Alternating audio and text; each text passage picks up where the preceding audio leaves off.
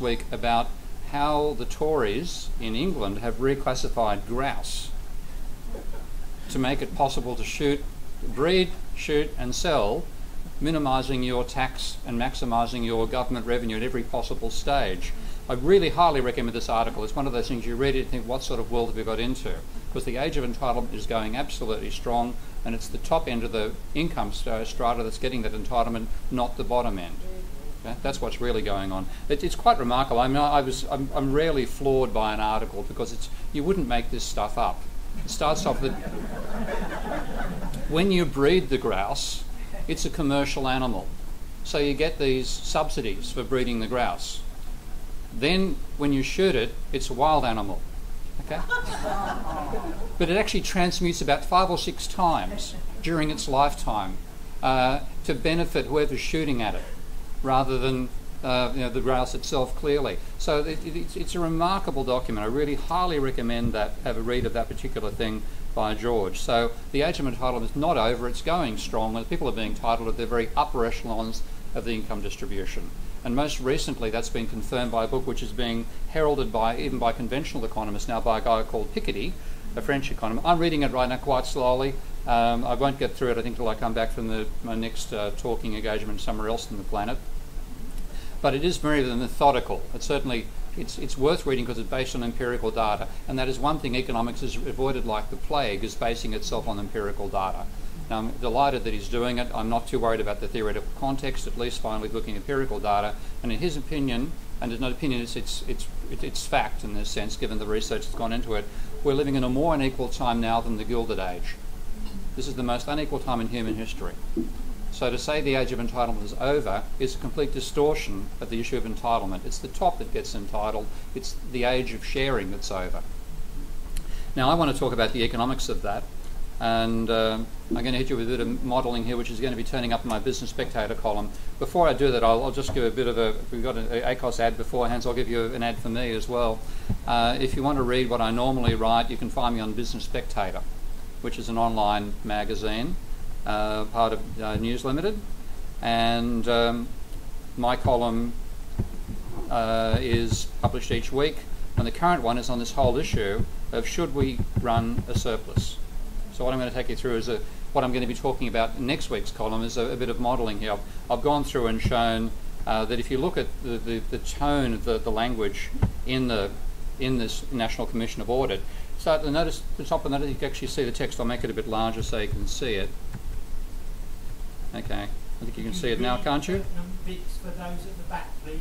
Pardon? Could you read pertinent bits? Yeah, I will. I was going to make it larger as well so you can see it too. It says, live within your means. Okay? And it continues to say something I quite agree with. All government spending should be assessed on the basis of its long-term cost and effectiveness and the sustainability of finances. Fair enough. Okay? But live within your means.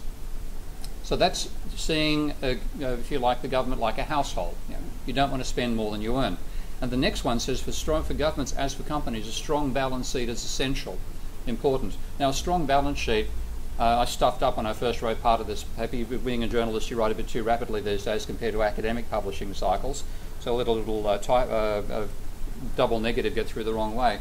But if you take a look at your assets and your liabilities, you want the gap between the two to be positive. So if you actually say, what's my net debt? If you're actually like a company that's got net positive equity, your net debt's negative. Okay, so you want to have a negative. If you say, what are my debts to the world? It's minus a certain amount of money. And that's a prudent role for a company. It means it's got positive net assets, positive equity, and therefore it's well and truly above being bankrupt. Now, this implies that a government should be the same way. The government should attempt to have negative net debt. Well, how many countries actually achieve that? This is in my current column, so you can take a look at it. The answer is 12 have negative net debt. That's the list there. The top one is Norway. Next is Libya, United Arab Emirates, Saudi Arabia. Can anybody notice a pattern here? Okay. Oil exporters. Okay. You then get Finland, Algeria, Sweden, Kazakhstan, Borat lives, Bulgaria, Liberia, Chile and Lesotho. Obviously countries we wish to emulate, correct? Well, we can't find the oil. Let's become like Lesotho instead. When you look in the opposite direction and say, well, just how bad is Australia's debt level? The answer is right now we have a net government debt level of 14% of GDP. Now, from a business analogy, we're already bankrupt. And I want to come back to whether that's a sensible analogy or not. But we're not as bankrupt as everybody else on that scale, because if you take a look at what the debt levels are around the world, who tops the list there? Well, of course, it's Greece, courtesy of its wonderful management under the European Union, 158%. Next is, I'll say actually that should be 155. Then net debt for Japan, because Japan has many assets overseas, 134. Lebanon, etc., etc. You have to go down a hell of a long way before you find an absolute basket case of an economy called Germany, that has a net debt level 6 times the level we currently have. Okay? So something is wrong with the analysis if it says we should be having a lower net debt level. If you take a look at the tone of the language in the audit document, what it basically says is, if we don't fix things up now, right now, then in 10 years' time, our debt level is going to be 16% of GDP. Now, I really want to see one of these guys deliver this at an international forum, because they're saying, we're panicking at 16%. I says, it's a bit like being in a car and you're doing 15 kilometres an hour and somebody says, slow down, you're going to hit the speed limit. It's 110, mate. I'm still getting up there. So that level alone is something that's slightly awry. But I want to go and take a look at the actual logic of, should we be running a surplus? And to try to answer this, as my good mate Frank Still, I notice in the audience over there, knows, economists use models.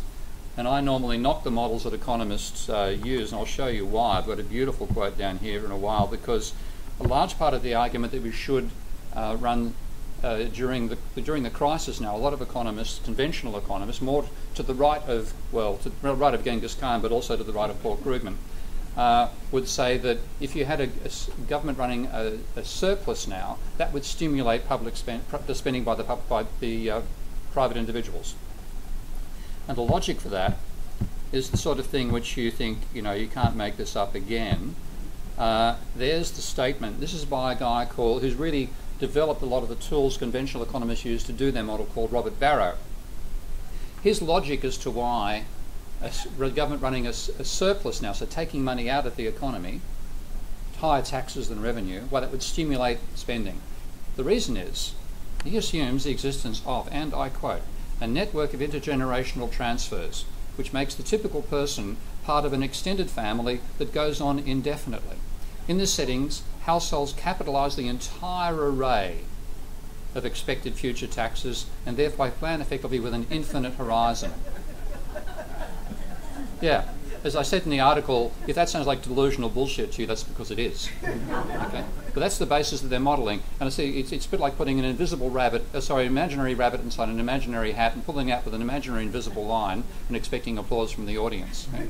That's typical economic modelling, which I'm doing my best to undermine. On that front, by the way, I have a book called Debunking Economics, which just goes in and reads aloud the dirty bits from economic literature to show how insane what often gets sanitised in textbooks actually is.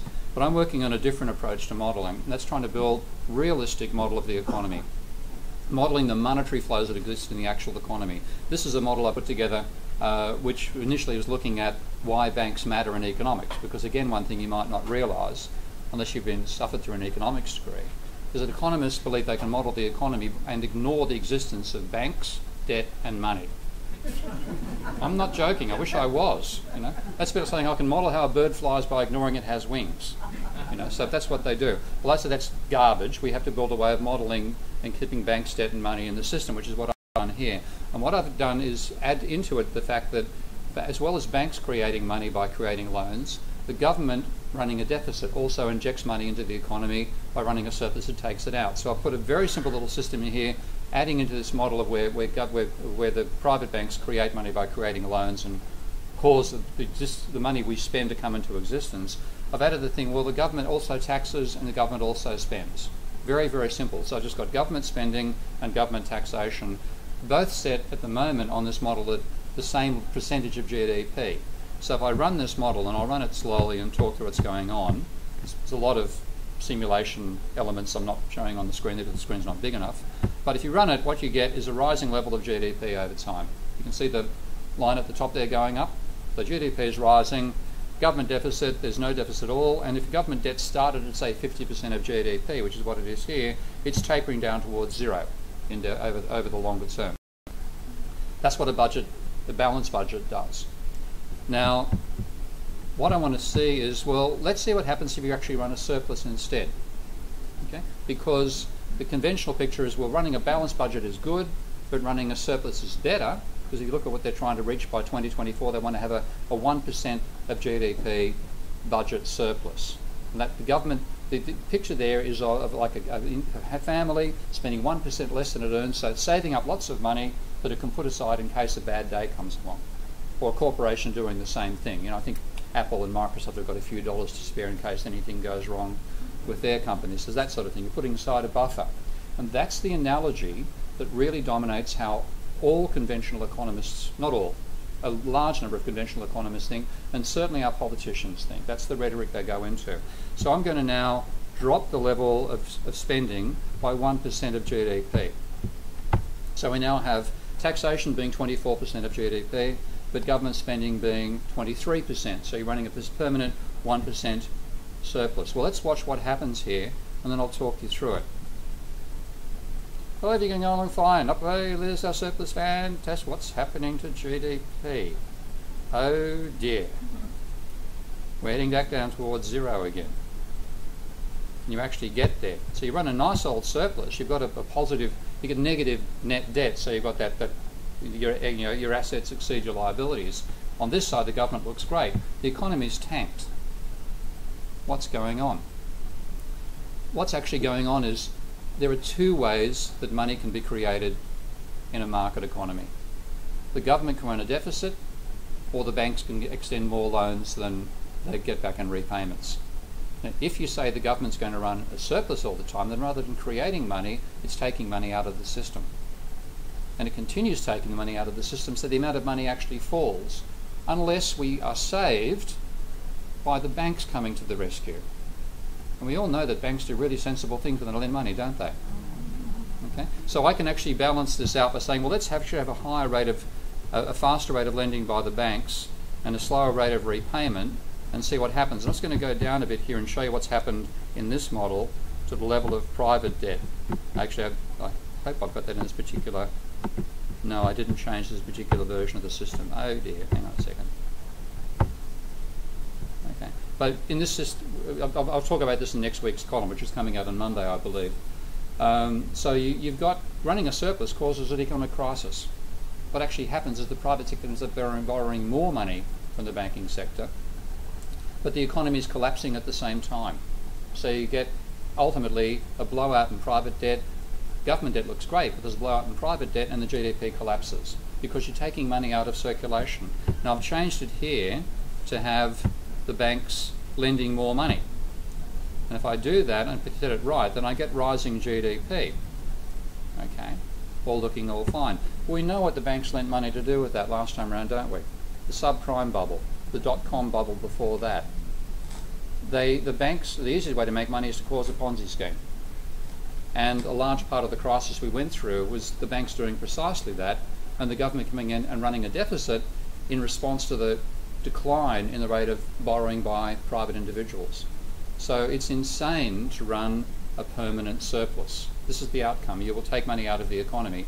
And when you look at what happened under Howard in Australia and under Clinton in America, and therefore I'm being completely even-handed, right and left, you know, they're both the same because they believe the same nonsense theory. They both ran surpluses, and they thought they were doing great economic management. And then 10 or so years later, the economy falls over. Now, I think the surpluses weren't necessarily what caused rising private debt, but rising private debt enabled the government to run a surplus and look like it was doing sensible economic management. Okay? What instead it was doing was setting up for the sort of financial crisis we've been through so far. Now, what happens if you go the other way and you run a permanent deficit? So I've actually gone to a permanent deficit, and I'm going to put the lending of what the rate of lending by the banks back to the same level. And what you get is a GDP that goes on rising, because what you have is the banks are creating money by lending more than repayments, and the government's creating money by running a deficit permanently. Now that might be distributed to some part of the inflation, but other parts of a real economic growth. And you go on indefinitely and you find your government debt stabilises, doesn't blow out. So one of the roles of government debt is the creation of money we use for spending, and that's why they're using either a business or a household as the analogy for how a government should behave is the wrong analogy, because the analogy is with a bank, because banks create the money that we use for transactions by creating loans, and government creates the money we use for transactions by running a deficit. And therefore there's a reason in a growing economy to have both deficits being a permanent feature of the economy, except during an absolute boom, you might want to cut off with a higher level of tax, and lending as well. And you want lending to go to responsible activities rather than the Ponzi schemes that banks and financial systems get into instead. So we need a sensible analogy, and making the analogy of the government to households, or in this particular case corporations, is the wrong analogy. And that's what we need to get through to our politicians in Canberra. And I hope you'll help me do that. Thank you.